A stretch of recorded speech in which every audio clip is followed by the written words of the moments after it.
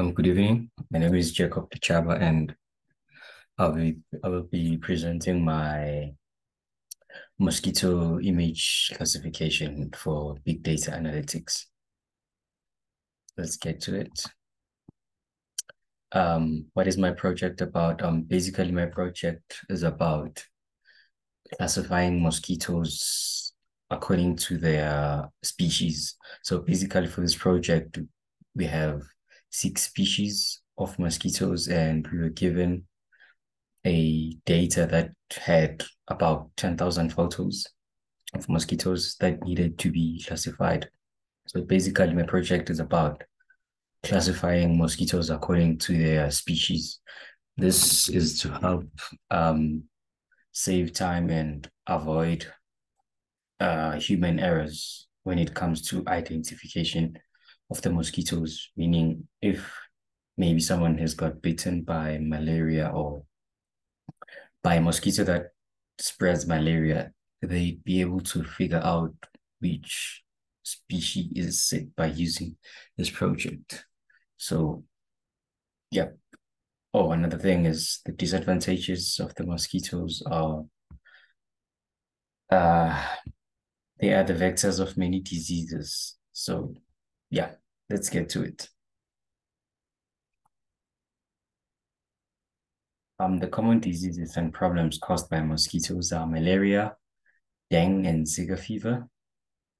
And another thing is the identification issue that I've mentioned in the introduction, that the old method of trying to identify mosquitoes is usually prone to human error and which can endanger a human's life. So these are the common issues that basically we can solve. And my project would be building a deep learning model that's going to classify these mosquitoes. The problem, as I've mentioned, it's common disease and the problems that we encounter when it comes to mosquitoes. Mosquitoes are borne diseases, and that's a major concern for the public health worldwide. So it's important to know which mosquito has bitten someone. So another problem is accurately and timely mosquito identification is essential for disease surveillance and control. So basically, accuracy and the identification of mosquitoes is what my project would be trying to implement. And another thing is trying to identify a mosquito on your own. It's an issue because it's time consuming, and if it's time consuming, you're endangering a human's life. So it's much better to use uh, models to identify. So my proposed solution would be to build a deep learning model that's going to be trained using a bunch of images. Like I've mentioned in the beginning, that um, my model, it's my data set, had about 10,000 images. So we're going to use those images to test them, to test, train, and validate. So meaning I'm going to use 70% of the images to train, and then the 20% it's for testing, and then the 10% is for validation. So that's the proposed solution for this project. And on the results part, we're going to look for the accuracy on the test set, check the confusion matrix, and predict on the outcome of, okay, check the prediction of the outcome and get to see the accuracy and the loss graph. Okay, now I'm going to be demonstrating my project.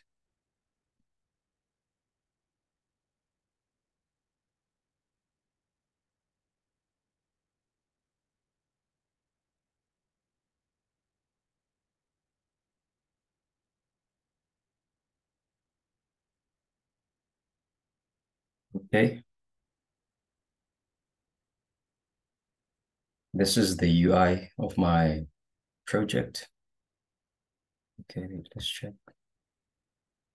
Yeah, this is the UI of my project, and it's been deployed to run in the local host since I didn't want to deploy it to another website. So it's being deployed locally on my local machine to make things easier for me. So as you can see, it says mosquito classification. And what you can do is upload an image with a mosquito in it. And we'll get to it right now and demonstrate how my project is working.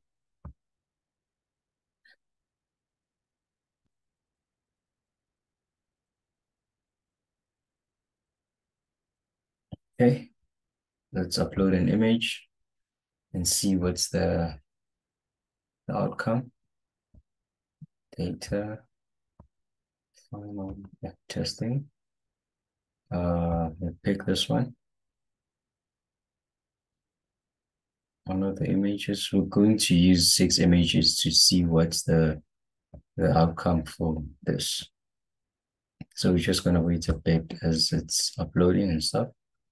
Okay, this is the image that I've just chosen, and it consists of two mosquitoes. And as you can see, it's saying the species, it's Albopictus, and the confidence level, it's quite really low, meaning the accuracy is very low. It's 5.82%. And we'll pick another image and see what's the outcome.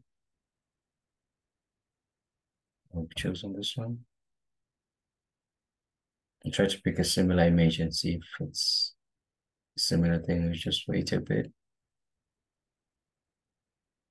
as it's training. As you can see from the black and white lines, it's still the Albopictus, but the image is a bit blurry, so hence why the confidence score is really low. And we'll choose another image. Just pick this one. Let's see what's the score.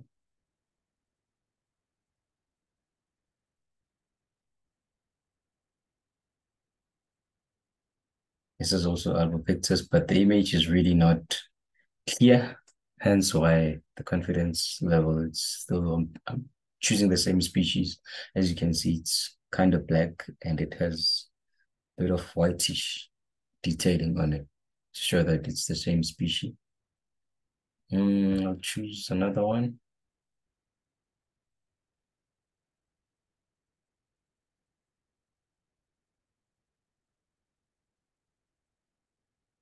This is an Albopictus. As you can see, the confidence level, it's 99%. To show that the accuracy level of this is quite good. And I'll demonstrate one more image.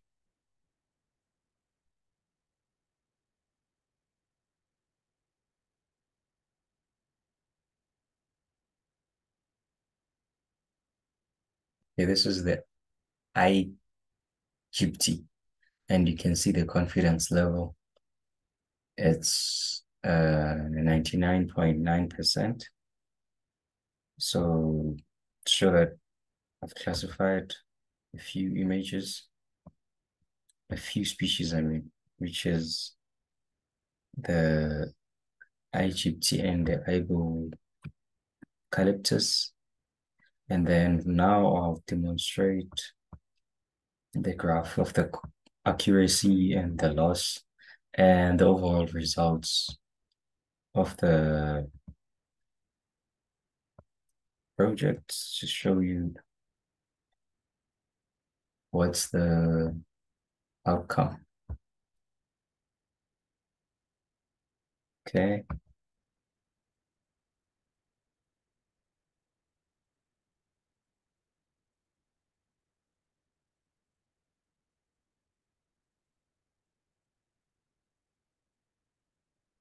This is the graph for the accuracy. As you can see, it started a bit low and it shot up, but then it couldn't reach the value of 1 to show that it's not 100% correct. And this is the confusion matrix from all the species, and I'll try to zoom in so you can see for each class the values, and also show the graph for the loss. Yeah, this is for the loss, as you can see. And I'll show the overall results now. As you can see, the results are below 20% to show that something is going on with my model and it's not really classifying the classes or the species really well. As you can see, it's most of them are below 20%, and it's only the Albopictus, which it's the one that was appearing the most from my model that I was showing not so long ago, that it's a bit 20%, and it's supposed to be at least 99% to show that uh, it's really, I think, classifying the images according to their species really well. So yeah, for future references, I guess we'll have to use more images to train to avoid having bad results. So as you can see, the outcome I've just showed and the results, final results of the model, how is it displaying? And as you've seen, that Albopictus is the only species that was trained well because it had more images on the training data set. So yeah, basically this is my project, and thank you.